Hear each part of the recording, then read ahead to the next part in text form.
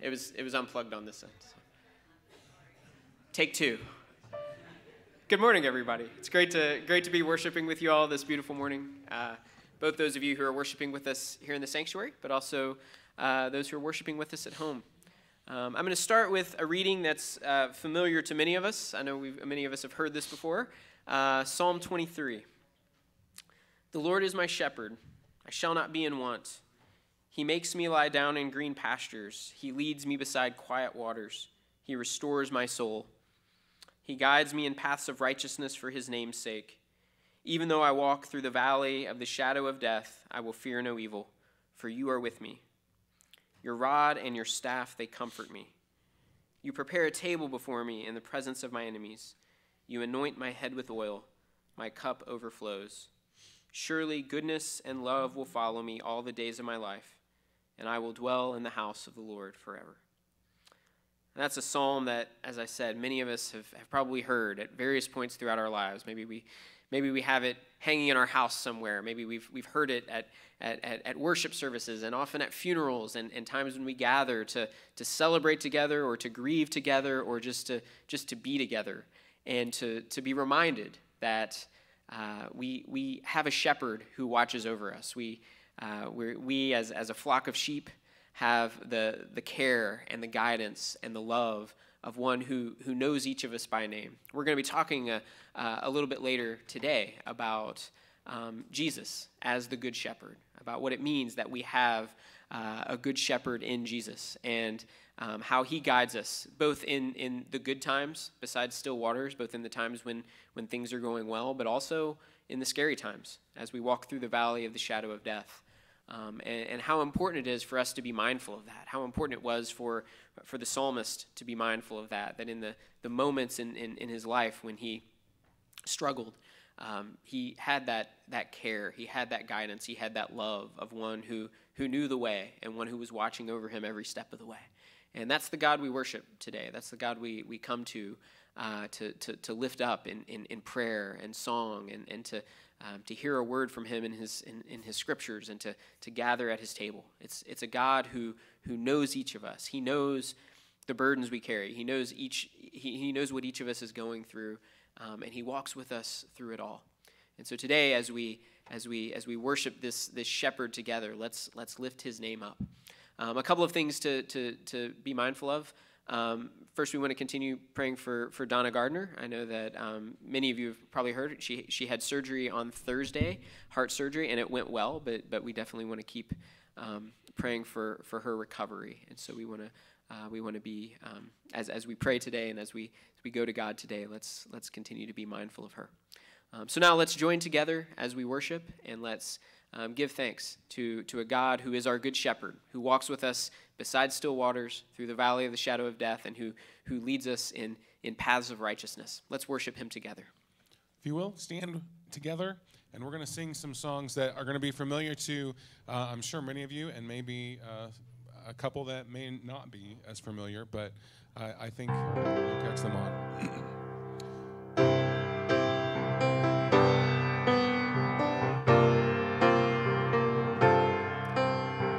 Crown him with many crowns, the Lamb upon his throne. Hark how the heavenly anthem drowns all music but its own.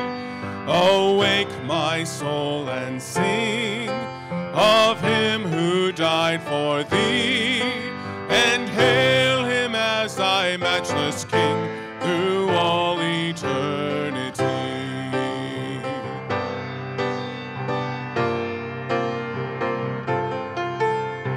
Crown him the Lord of life, who triumphed o'er the grave, who rose victorious to the strife for those he came to save.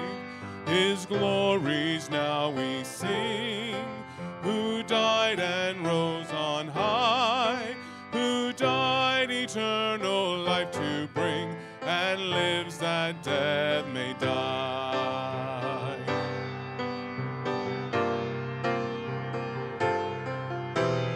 Crown him the Lord of heaven, one with the Father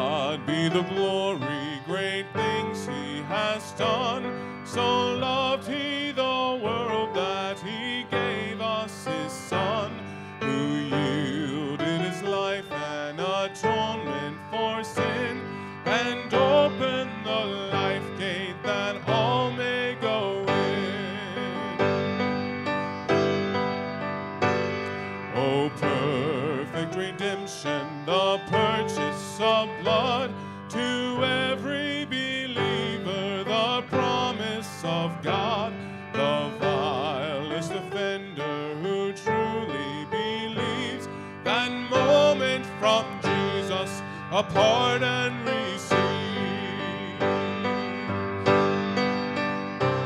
Praise the Lord, let the earth hear his voice. Praise the Lord, let the people rejoice. Oh, come to the Father through Jesus the Son, and give him the glory, great things he has done.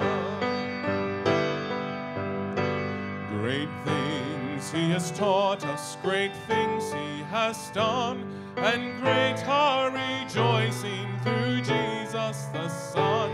But purer and higher and greater will be our wonder, our transport, when Jesus we sing. Praise the Lord, let the earth hear his voice. Praise the Lord, let the people rejoice. Oh, come to the Father through Jesus the Son, and give him the glory, great things he has done. Praise the Lord, let the earth hear his voice. Praise the Lord, let the people rejoice. Oh, come to the Father through Jesus the Son, and give him the glory. We will give you all the glory. We will give him the glory. Great things he has done.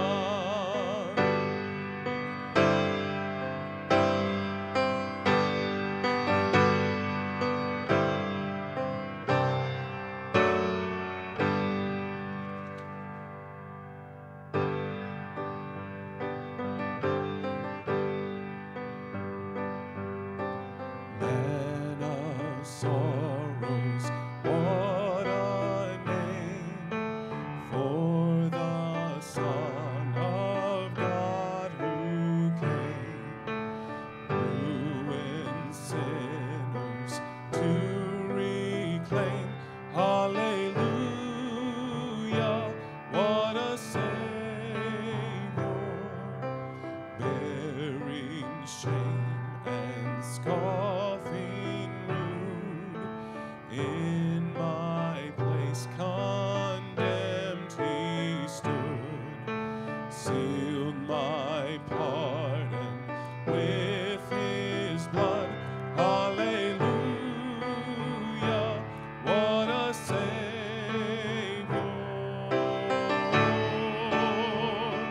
Hallelujah, hallelujah, hallelujah, what a Savior. Hallelujah, hallelujah, hallelujah, what a Savior. Guilty, vile, and helpless me, spotless Lamb of God was he, full atonement can it be? Hallelujah, what a Savior, lifted up was he to die. It is finished was his cry. Now in heaven exalted high. Hallelujah,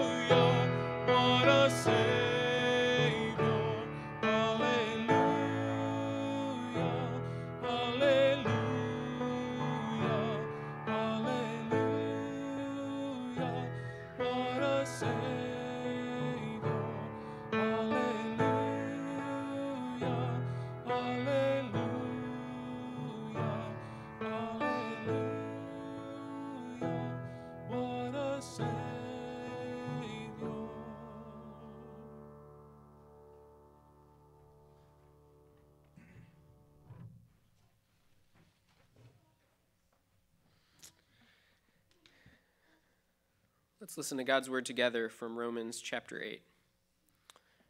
Who shall separate us from the love of Christ? Shall trouble or hardship or persecution or famine or nakedness or danger or sword? As it is written, for your sake we face death all day long. We are considered as sheep to be slaughtered. No, in all these things we are more than conquerors through him who loved us. For I am convinced that neither death nor life, neither angels nor demons, neither the present nor the future, nor any powers, neither height nor depth, nor anything else in all creation will be able to separate us from the love of God that is in Christ Jesus our Lord. You may be seated.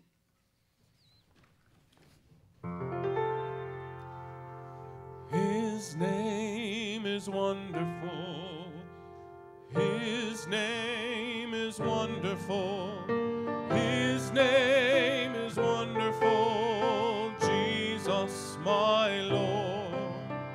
He is the mighty King, master of everything. His name is wonderful. Jesus, my Lord. He's a great shepherd, the rock of all ages, Almighty God is He.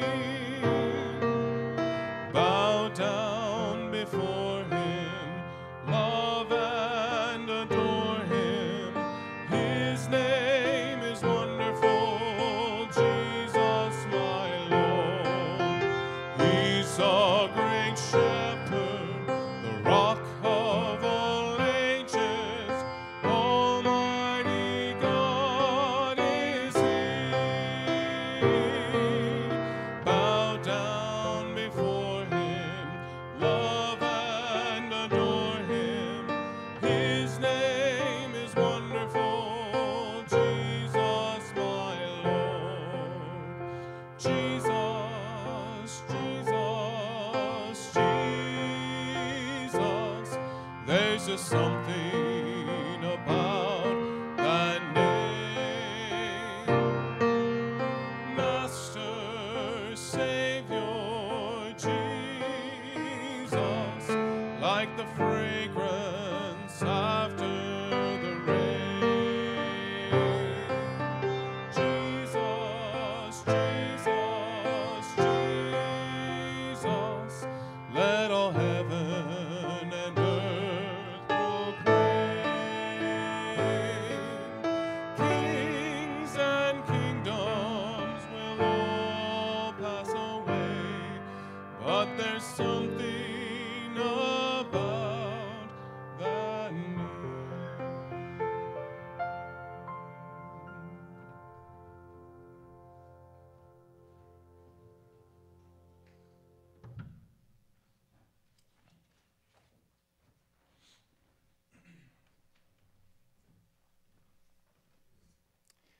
Before we pray together, I thought I'd take a moment to defend my wife's honor a little bit. She prepares the bulletin, and up until about an hour or so ago, this was accurate. But we have frequently things that change in the last minute, so it's a little bit out of order from how the bulletin is written, but it's not her fault. So just wanted to mention that. Let's pray.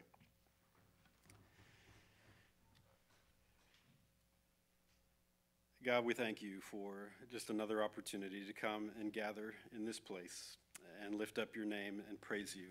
And we read in the Psalms, in Psalm 96, that all creation rejoices before you. And in that psalm it says the heavens rejoice, the earth rejoices, the sea, the fields, the forests, and all that are within them. And we too are here to rejoice today because of who you are and because of what you've done and the things that we see around us that point to you. We're especially thankful that in this time of year for the beauty of the earth, the life that is springing up in this season, and the many things that we get to enjoy, the beauty that's all around us in this place in which we live. And we're so grateful for that. We're thankful as well for many new friends that we've met in recent months here in this congregation. We've got quite a few new people coming and attending and worshiping with us and joining the church. And we're so grateful for that, for the people that you bring into our lives, even as we continue to celebrate and are grateful for the people that have always been there, people that are among our family and friends that have faithfully been in our lives. But we're grateful for all those that you've had in our lives. And coming off of last week's Easter celebration, we are especially mindful of and thankful for our salvation, for what Christ has done for us, for the joy that comes from knowing how much you love us and how far you would go for us and how far you have gone for us, and what that means for us in the future, the promises that you've made to us for the future, and how that's something that's available to all, that we have an opportunity not just to receive for ourselves, but to share with others. We're so thankful for that. We also come this morning thankful for answered prayers, especially this week. We're thankful for the answered prayers for Donna Gardner, for John Garland, who are both dealing with some serious health concerns or procedures this last week, and you faithfully healed and helped them both. John is now home, and Donna is recovering, and we continue to pray for both of them and their recovery. And we come to you in moments like this when we see your faithfulness, the ways that you answer our prayers, to continue to lift up to you others that we know have needs, and that we want to call your attention to, or that our hearts are turned to, asking for your faithfulness in helping and healing them as well. We pray for a family friend of ours, Mary Beth Francisco, who's dealing with a diagnosis still that she received recently. We continue to pray for Aaron Roberts, a neighbor of the Beckmans, who was injured in an ATV accident. We pray for Bailey Oates, who's waiting on some test results, and Natalie Arrowwood as she continues to recover from an injury, and Kelly Arrowwood and some ongoing health issues that she's facing. And just ask that you be with them and bless them and give them comfort and healing and good news, we hope, in the near future. We continue to pray for Laken Renfro and her daughter Paisley and some of their health concerns, for the Kaiser family, and especially for Chelsea. We pray for Neil DiCiato's sister, Joyce, on hospice care, and many others that we have on our prayer list that are struggling with something or in health care or homebound, that we just want to continue to remember and lift up and check in on, and let them know that we love them, that we care about them, and we know that you're with them as well. We pray for other things coming up here in the community and here in ministry. I pray especially for this upcoming Wednesday Merge event at the YMCA, where we have a gathering of several youth groups coming together to worship and hear your word and spend time in fellowship with one another. So grateful for that opportunity, and pray that you would move hearts and change lives through that experience. God, we also lift up to you some of the faithful missions that we support. East Tennessee Christian Home and Academy is something that means a lot to a lot of us, and we are continuing to pray for them all throughout this month, the work that they do to provide a home for young girls to come and grow and learn and be in a different environment where they can thrive than maybe situations that they're coming out of that might be more challenging. We pray for the faculty and students of Philippine College of Ministry, and pray that you continue to be with them and bless the work that they're doing in that place. And pray as well for Johnson University, an organization that means a lot to me as a Johnson, Florida graduate. And I'm so thankful for the time that I spent in college with the professors and fellow students that I had, and how that shaped me and the people that invested in my life. And we're thankful to support organizations like this and help them continue to do the good work that they're doing. And may we also go from here in the rest of our time of worship and in the rest of our week and the rest of this month, and just continue to celebrate the resurrection of Christ. And may we also practice resurrection in all that we do and how we love and treat one another. We pray this in Jesus' name.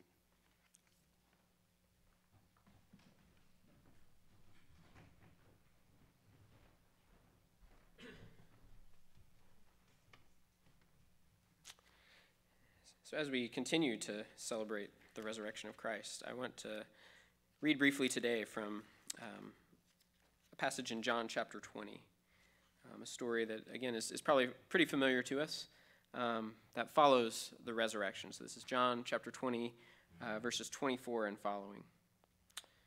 It says, "Now Thomas, called Didymus, one of the 12, was not with the disciples when Jesus came. So the other disciples told him, 'We have seen the Lord.' But he said to them, 'Unless I see the nail marks in his hands, and put my finger where the nails were, and put my hand into his side, I will not believe it.' A week later, his disciples were in the house again, and Thomas was with them. Though the doors were locked, Jesus came and stood among them and said, 'Peace be with you.' Then he said to Thomas, 'Put your finger here. See my hands. Reach out your hand and put it into my side. Stop doubting and believe.' Thomas said to him, 'My Lord and my God.' Then Jesus told him, 'Because you have seen me, you have believed. Blessed are those who have not seen and yet have believed.'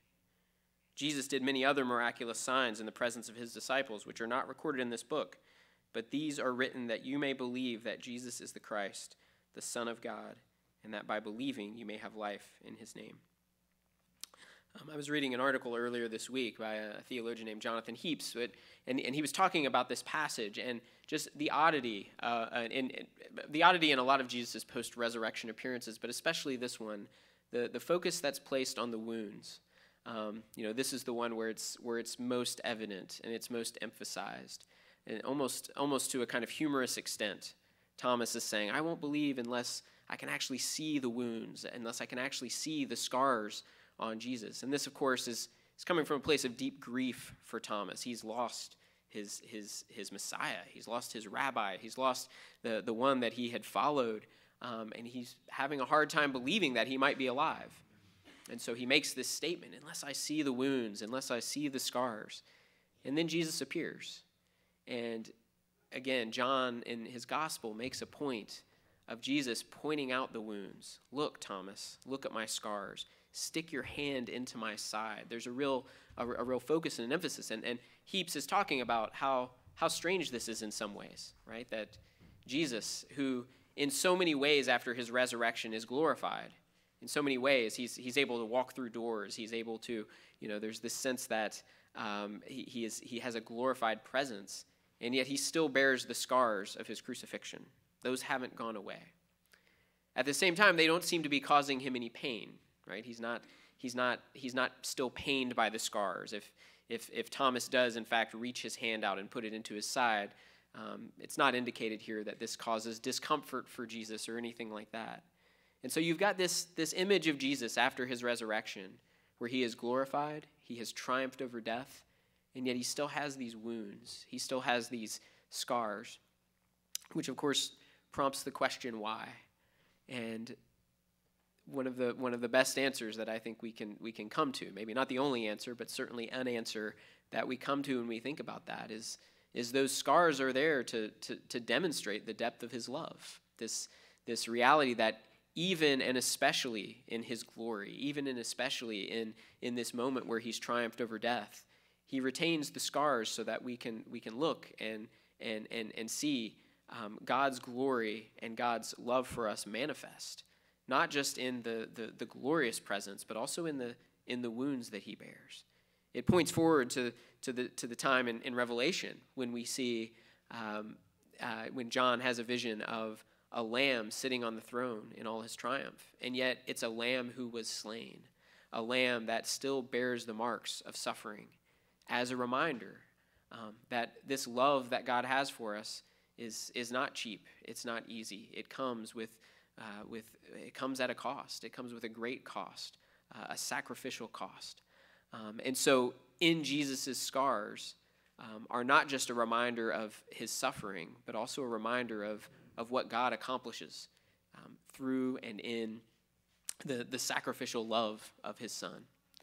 We need signs. Thomas needed to see to believe. And for all the criticism Thomas has received through the generations, we call him Doubting Thomas. I think we can sympathize with this desire to have something tangible, to have something that we can see, some evidence of what it is we say we believe. And Jesus knew that. Jesus knew that we needed something tangible to remember and to celebrate and to honor and to glorify who he was and what he had done. And so he gives us tangible signs. He gives us the bread as a tangible sign of the body that was broken. He gives us the cup as a tangible sign of the blood that was spilled. So while we can't stand here with Thomas and stick our hand into Jesus' side or touch the marks in his hand, we do have these tangible reminders of the depth of his love. We have these tangible reminders of the marks that he bore for us and for our salvation. So as we break the bread today, as we drink from the cup, let's be thankful that our Lord and our God, the one that did so many miraculous signs that they can't even be recorded, is the one in whose sacrificial love is testified to by the marks in his hands, by the mark in his side, and that by believing in him, by remembering him, by honoring him, we may have life in his name.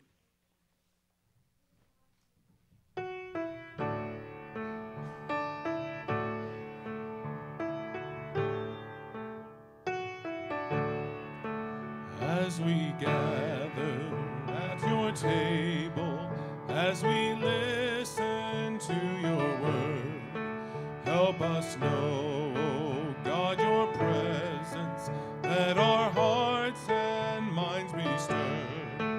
Nourish us with sacred story till we claim it as our own. Teach us through this holy banquet how to make love's victory known.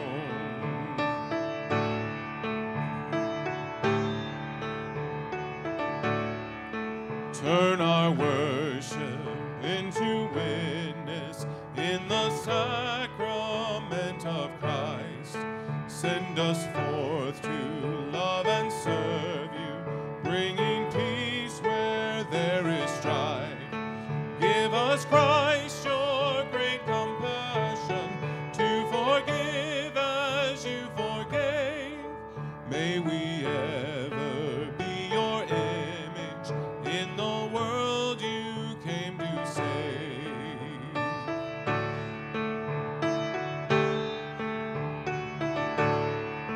Gracious Spirit, help us summon other guests to share that feast, where triumphant love will welcome all who once were last and least.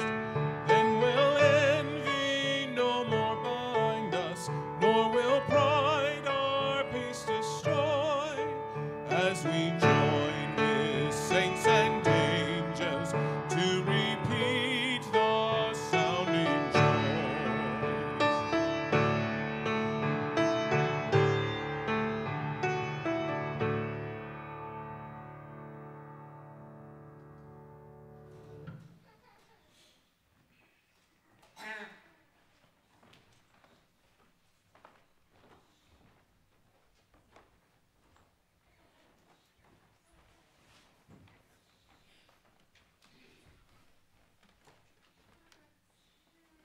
Let's pray. God, we thank you for this day. We thank you for the time that we have here together. God, we know that time is our greatest possession, our most precious possession. And to spend that time together this morning, to come and worship you, and to learn more about who you are is special. So God, we thank you for these times that we have, that we can spend together to remember your Son and to sing praises to you. God, we thank you for who you've been throughout the years, your faithfulness and love and direction. God, that Jesus was there at creation, and he gave up his seat of power to come and walk this earth as a man, to show us your heart, to show us who you are and how to live. God, he gave up his seat of power for a cross. And because of that, as Romans reminds us, nothing can separate us from you. God, that's a gift that's almost beyond understanding. And yet we're here this morning, God, to remember that cross, to remember Jesus dying on that cross for us. the love that he poured out, the love that you poured out on us, God, is a precious gift, and we thank you for that this morning. So as we eat this bread, we remember your Son. As we drink this juice, we remember your Son. And we give you glory, or we give you thanks for that. It's in his name we pray. Amen.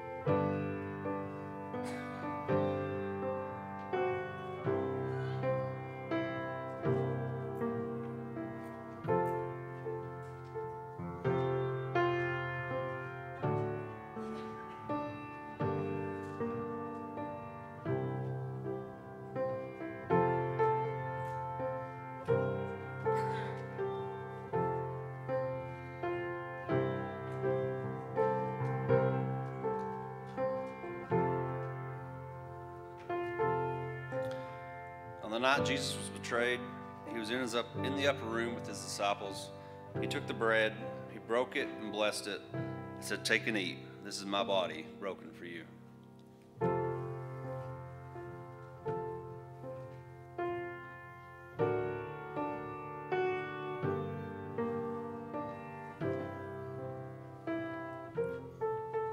Likewise, after the meal, Jesus took the cup, he poured it, said, "This cup is my blood of the new covenant. As often as you drink it, do so in remembrance of me."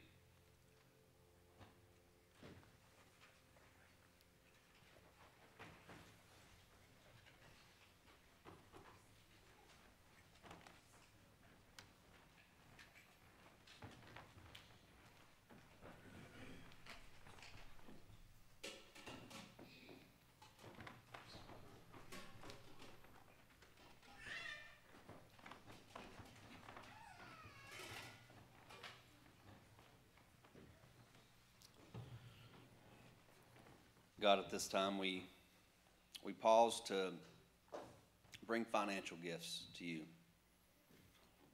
God, we know that we can never buy our way into heaven. We can never serve our way into heaven. God, that's a debt we can never pay. The gift you gave us was given freely and was given with love. And we're thankful for that. And part of our thankfulness is giving back in ways that we can. Right now, we give money to help further the ministry of this church and ministries around the world. But God, we also know that part of giving back, part of ourselves, is using our time, our talents, our intelligence, things that you've blessed us with, to help others around us in this community, to show your love to them, and to show them your love in our lives. So God, we pray that this money would be fruitful, or would do good things, and that we likewise, with our lives and the things that you've given us, would be fruitful this week. It's in Jesus' name we pray. Amen.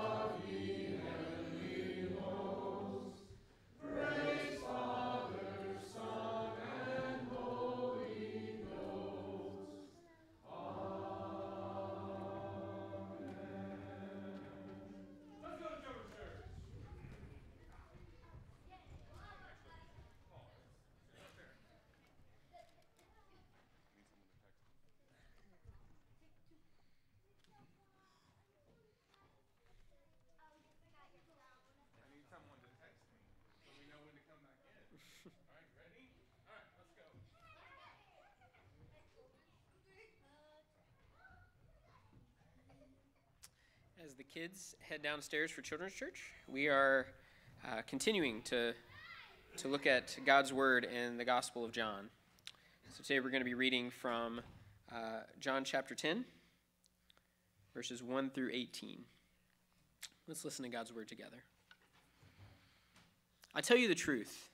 The man who does not enter the sheep pen by the gate, but climbs in by some other way, is a thief and a robber. The man who enters by the gate is the shepherd of the sheep. The watchman opens the gate for him, and the sheep listen to his voice. He calls his own sheep by name and leads them out. When he has brought out all his own, he goes on ahead of them, and his sheep follow him, because they know his voice. But they will never follow a stranger. In fact, they will run away from him, because they do not recognize a stranger's voice. Jesus used this figure of speech, but they did not understand what he was telling them. Therefore, Jesus said again, I tell you the truth, I am the gate for the sheep. All who ever came before me were thieves and robbers, but the sheep did not listen to them. I am the gate. Whoever enters through me will be saved. He will come in and go out and find pasture. The thief comes only to steal and kill and destroy. I have come that they may have life and have it to the full. I am the good shepherd. The good shepherd lays down his life for the sheep. The hired hand is not the shepherd who owns the sheep. So when he sees the wolf coming, he abandons the sheep and runs away. Then the wolf attacks the flock and scatters it. The man runs away because he is a hired hand and cares nothing for the sheep. I am the good shepherd. I know my sheep, and my sheep know me, just as the Father knows me, and I know the Father, and I lay down my life for the sheep. I have other sheep that are not of this sheep pen. I must bring them also. They too will listen to my voice, and there shall be one flock and one shepherd. The reason my Father loves me is that I lay down my life, only to take it up again. No one takes it from me, but I lay it down of my own accord. I have authority to lay it down and authority to take it up again. This command I received from my Father. Please pray with me. God, we give you thanks for the word that you give us, Lord, the word that is your Son Jesus and the way that he is revealed in your scriptures. And God, we pray, Lord, that as we listen to your word, as we hear your word, Lord, as we hear the word that's been passed down to us through prophets and evangelists, Lord, from Isaiah to Jeremiah to Matthew and John and to Paul, Lord, we pray that we would receive that and we would hear you and see you in it. God, we pray that we would have hearts and minds that are open to what you have to say to us and that our lives might be transformed. So be with us today, Lord, as we reflect and meditate on this good news that you give us through your Son, Jesus. It's in his name we pray these things. Amen. Throughout the history of theology and the arts, which is a field of study, it's one of the areas of study that I get pretty excited about, thinking about how theological things are represented in arts and literature. One question that has always presented an inordinate amount of difficulty has been the question of what heaven is like. That is, when we think about heaven, beyond just the question of even being able to define exactly what we mean or what we're getting at when we talk about heaven, what do we envision? These renderings, it's not surprising, can range from things that are kind of trite and sentimental and even laughable to the truly inspiring. As a kid, I can remember being introduced to some of the more lowbrow answers to this question via Far Side comics and Bugs Bunny cartoons, all of which presented a vision of the hope we have beyond the grave in ways that were less than compelling. Billowing clouds populated by angelic versions of our former selves, strumming harps as we float through the ether. It's not exactly an exciting picture of an eternal existence. A little bit later, I encountered somewhat more substantial and I would say somewhat more illuminating, but no less imaginative renderings of heaven in works like Dante's Paradiso and C.S. Lewis's The Great Divorce. But for all the vivid and powerful and emotionally charged language that a reader might find in these works and others, getting a full sense of what we're truly talking about when we talk about heaven or the kingdom of heaven or this life that we talk about when we talk about heaven, all of this still remains somewhat elusive. At every turn, Paul's statement that no eye has seen, nor ear has heard, no mind has conceived what God has prepared for those who love him is proven true by our inability to adequately grasp what it might look like to dwell in the presence of God. Dante, in his work, The Paradiso, ultimately says that his poetic capabilities can't do justice to what awaits us at the end of our earthly pilgrimage. He says it's like trying to square a circle. But it's enough to make him want to live out that journey faithfully for as long as God gives him a path to walk. And I would presume that this is exactly how God wants it. Rather than giving us complete and conclusive answers, God gives us burning questions. Rather than an all-consuming tapestry, God gives us glimpses of his beauty. Rather than full bellies, God gives us a hunger for his promises and a taste of what is to come, rather than the whole thing. See, God knows that as human beings, we are always going to have a tendency to jump past or to look past what is right in front of us. We'll ignore the business of the day in favor of exclusively focusing on what is to come. And God does want us to anticipate joyfully the culmination of the hope that we have in him, but he also wants us to realize that eternity, eternal life, begins now. Rather than waiting for some moment in the future, when all of a sudden we'll find ourselves in heaven and our life in God's presence and in communion with him will then begin, he wants us to embrace the opportunities that he gives us as long as it is called today, to step into a new resurrection life, a life that gives a new shape to everything we do. He wants us to grow up in him, to commune with him, to serve him with an eternal focus, but in the ordinary and the everyday and the earthly realities that we occupy today, in the here and now. Throughout Jesus' ministry in the Gospels, the refrain that he returned to at numerous times is, "Repent, for the kingdom of heaven is at hand." Or as he puts it in Luke chapter 17, the kingdom of God is in your midst. Among other things, and I think Jesus probably meant a lot of rich and deep and complex things by these statements, but at its heart, Jesus seems to have been saying that he was embodying and inaugurating a kingdom that the people had long been waiting for, and which was now coming to life right before their eyes if they would have the vision to see it. And there are numerous metaphors that Jesus used and that we can use when talking about the kingdom of God. And every one of them is so much more life-changing and life-giving than the harp and cloud visions that we've inherited. But the one we're going to look at today is one that we return to again and again, not only for what it tells us about ourselves, not only for what it tells us about the existence to which we've been called, but also for what it tells us about the one who has called us, the one who has made this existence possible.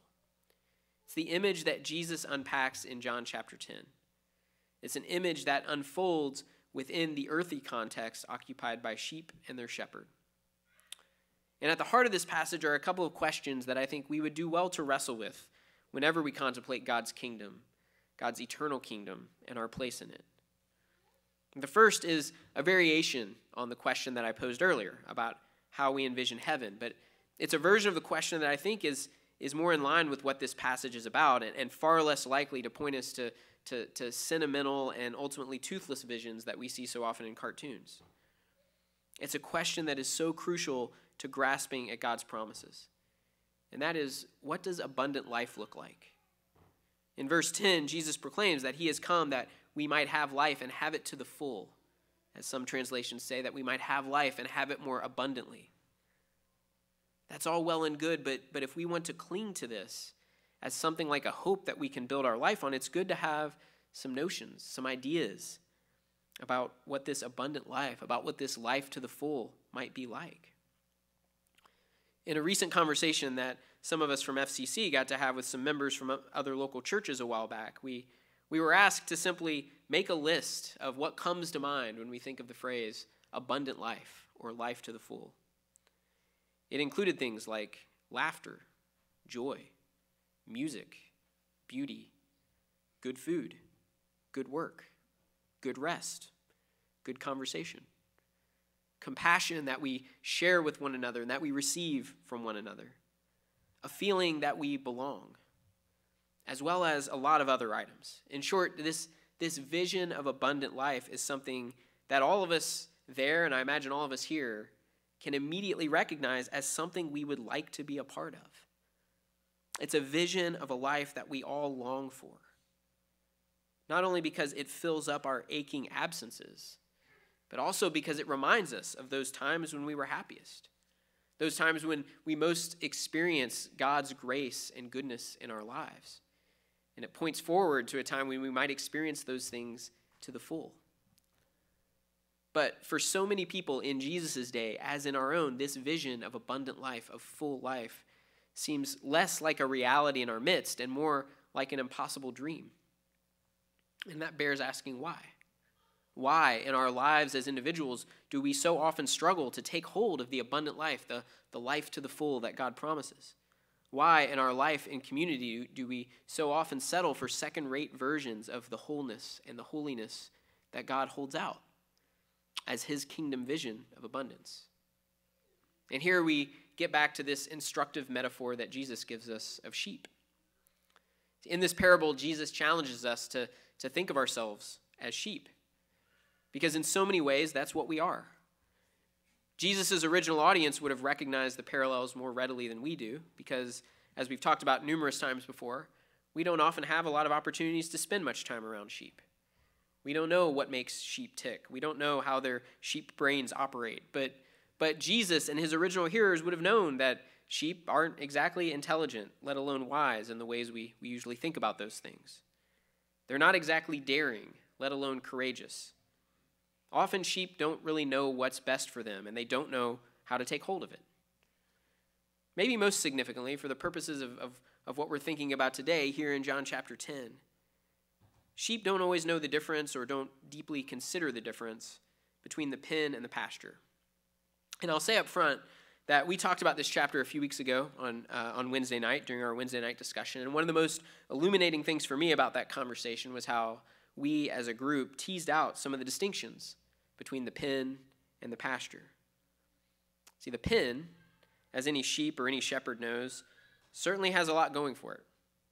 Within the narrow, fenced-in boundaries of a pen, the sheep are going to have some measure of safety. They're going to have a certain amount of security. They'll have some grass to eat. They'll have the comfort that comes from being in a familiar place. The pen, as any sheep would tell us, is a pleasant place to be. But it's not pasture, which is really what this passage is pointing towards. See, pasture involves wide open spaces. It involves room to roam. It involves a greater amount of freedom, but it also involves no small amount of danger. To venture out into the pasture means being more exposed, more vulnerable, more open to attack, more open to getting hurt. Given all of this, it's not difficult to see why, in our lives as individuals and as communities, we so often prefer the pen to the pasture. But this is not the life that God intends for us. The guarded sort of life that embraces what's comfortable, what's safe, and what's easy, over the radical kind of freedom and the abundant kind of hope that God has made possible through his covenant promises. The overwhelming new reality that he has revealed through the life and death and resurrection of his Son. Recently, I got to hear about some research that a former student at Milligan had done about some of the ways that the church in Ireland had abused people, and particularly women, over a period of more than 100 years. And one of the phrases that kept coming up in her research stuck with me. There's a scholar on Irish history, and he used the words architecture of containment to describe what the church in Ireland had been about. And I imagine maybe he was meaning some things that I might not necessarily mean when I use these phrases, but even stepping away from an exploration of the horrible patterns of abuse that this student was reading and writing about, that phrase, architecture of containment, stuck out to me. And it can certainly apply in all sorts of ways to the kind of existence that the church has sometimes embodied, the kind of existence we in the church gravitate towards at the expense of abundant life. We embrace the familiarity of what we know over the risk that comes with allowing the Spirit to move in our lives. We cling to old habits and perspectives rather than letting go of the security that comes with our former ways of life. We worry so much about keeping people, including ourselves, in the pen where we're safe, that we fail to venture out. We fail to be exposed a little bit to things that that might scare us, that might even hurt us. And we fail to invite others into the fold, the sheep that might not look like part of our flock, at least immediately, but who are longing for the kind of hope and the kind of grace and the kind of life that at our best we are called to embody and to share. So moving from pen to pasture can be scary. It can be terrifying. It's not for the faint of heart. It's not something that should be taken lightly. And so this brings us to the second major question that I think this passage confronts us with. Beyond simply asking, what does abundant life look like? Or even, what does pasture look like? We're also compelled to ask, whom do we trust to take us there? Whom do we follow when we want to make our way to this abundant life, this life to the full that we long for? And here the answers are going to be varied. And our experience shows us that time and time again, we might make the wrong choice. In this passage, Jesus talks about a few different options. He mentions the stranger, whose voice is unknown to the sheep. He mentions the thieves and robbers who might make their way into the pen so that they can steal and kill and destroy. He mentions wolves who come after the flock to satisfy their own hunger. He talks about the hired hand who doesn't really care about the sheep.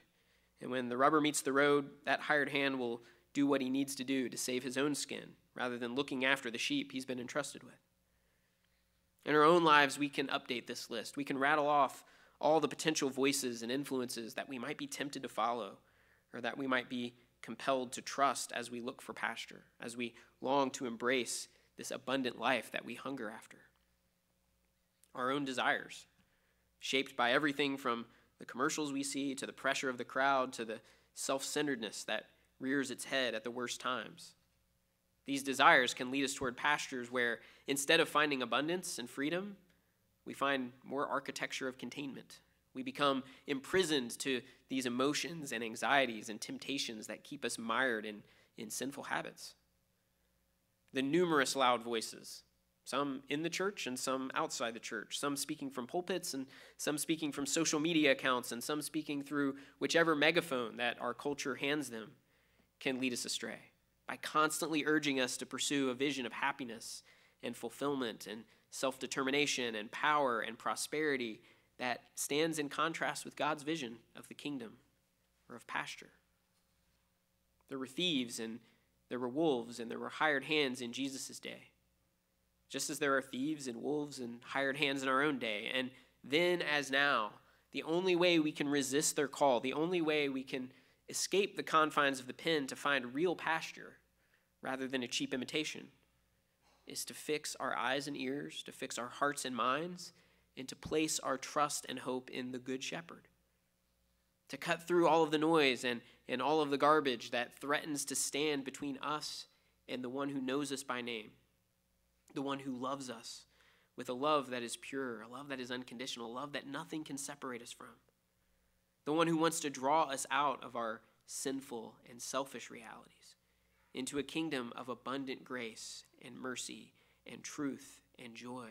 And he wants this so much that he is willing, like the good shepherd he talks about, to lay down his life for his sheep so that we can get there. We want to look to him and to ask where he is leading us. And then not just ask the question, but then to follow. The answer to our question, what is heaven like, is the same as it always was. It's a life of communion with our good shepherd, our resurrected Lord. A life in his presence that begins now when we turn our eyes away from the thieves and the wolves and the hired hands that don't care about us. And we look to the one who gave himself for us and for our salvation. But our resurrection hope tells us that even if that abundant life begins now, it doesn't end now. It continues into eternity as we make our way with countless other sheep through the valley of the shadow of death, beside still waters, and into pastures of abundant and never-ending life, where we will dwell forever with the only shepherd who can truly be called good. Please pray with me. God, we live in a world that's full of would-be shepherds. And Lord, as your word reminds us, all we like sheep have gone astray. We need a shepherd to look to follow, to trust. And God, we thank you that In a world that was full of shepherds, your son stepped into that world and demonstrated for us what it looks like to know his sheep by name, to love us so deeply that he was willing to lay down his life for his sheep, that he might provide a way, that he might be the gate that leads us out of the pen and into the pasture, that leads us into your presence, that leads us into this eternal and abundant and overwhelmingly beautiful life that we long for and hunger for. God, we thank you that your son brought this kingdom life as a reality, not just as something that's far off, not just as something that we may or may not see someday, but as something that is coming to life among us through him, through his Spirit, Lord, in the ways that you work through him among your people and in this world. God, help us to take hold of that resurrection life and to begin living it now, that we might live it eternally. Lord, that one day we might gather around the throne of the Lamb who was slain, our good shepherd who is also our Lamb, Lord, and we might sing his praises in your presence forever. It's in his name that we pray these things. Amen. So as John 10 reminds us, in this world, as we make our way through this world, there are going to be all kinds of voices that say, follow me. There are going to be all kinds of voices that say they know the way to pasture or to happiness or to joy or to the kind of abundant life we hunger for. But as Jesus says here, he is the good shepherd. He is the gate for the sheep. And he calls us by name. He calls us to follow him. And when we read the Gospels, we see over and over again when Jesus says, follow me. Some reject him, some don't, but many do. Peter and Andrew, James and John, they leave their nets. Matthew leaves his tax collector's booth. People like Mary Magdalene and Mary and Martha and Lazarus leave their former ways behind and give their lives over to this good shepherd who's in their midst. And as I said earlier, even though Jesus is not standing before us physically today, showing us his wounds, even though Jesus is not here to stand before us and say, follow me, he still speaks to us. He speaks to us through his word. He speaks to us through his Spirit and in the ways that his Spirit works in us and among us and through us, and he still calls us to follow him. And we set aside time each week to respond to that call. And it's not a question of whether we're sheep, because we are sheep. The question is just simply where we're going to find ourselves, what pen, what pasture we're looking for, and what shepherd we're going to follow. And so we set aside time that we sheep can respond to that call. And so if you haven't made that decision in your life, this is a time when you can do that. You can confess his name. You can be baptized into his name and begin following this path that he lays out, which will sometimes lead us through the valley of the shadow of death. It will lead us into places that we're not always comfortable with, but he leads us to pasture. It's also a time for those of you who have made that decision, but you're looking for other people to walk alongside and to serve alongside. If you want to join us here at First Christian, you can do that as well. And then finally, it's just a time for those of you who need prayer. We would love to pray with you and pray for you. And if any of this is tough to do in front of a group of people, please talk to somebody before you leave today. Let us pray with you. Let us pray for you. Let us see what God's doing in your life. Now, as Rob leads us, let's stand and worship him. If you have a decision to make, please come forward.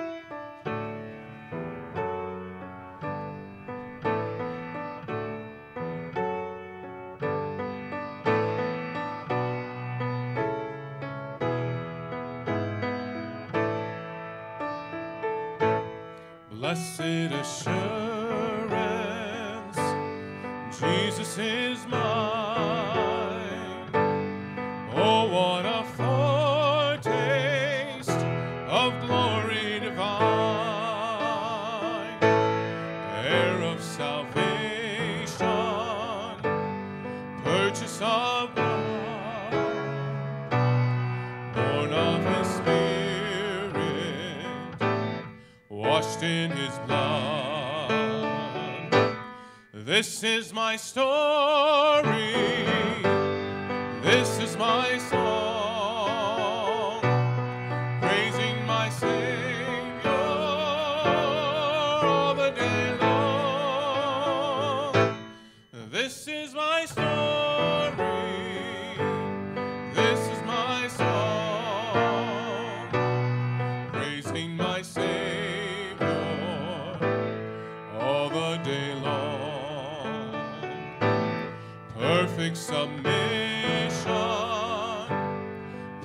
delight.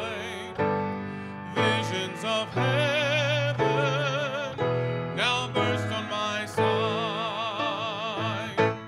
Angels descending, bring from above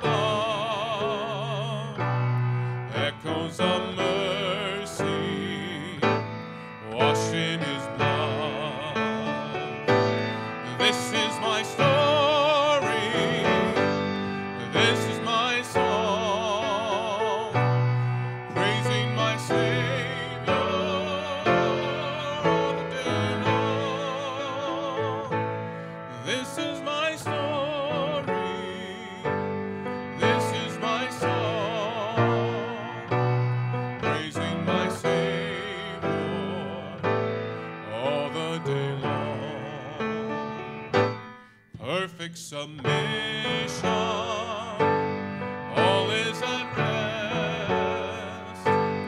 I in my Savior am happy and blessed, watching and waiting, looking above, filled with his goodness, lost in his love. This is my story, this is my song, praising my Savior all the day long. This is my story, this is my song, praising my Savior all the day long. This is my story, this is my song, praising my Savior all the day long. This is my story, this is my song, praising my Savior all the day long.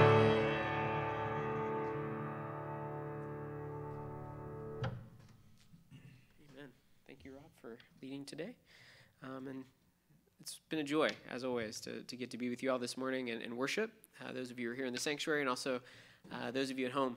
In a moment, I'm going to close in prayer, but I guess before we do, just a few announcements. First of all, Wednesday night, most of our usually scheduled Wednesday night activities are happening, but the youth group is doing Merge this week, I believe, and so they will meet at the Y at 6. If you have more questions about that, you can talk to Andy or Kim probably, and they can answer some questions about that for you. But it's a great opportunity for the youth group to get together with other youth groups in the area and spend some time at the Y together, playing and fellowshipping, but also worshiping and praying together and learning and growing together. So that's Wednesday night.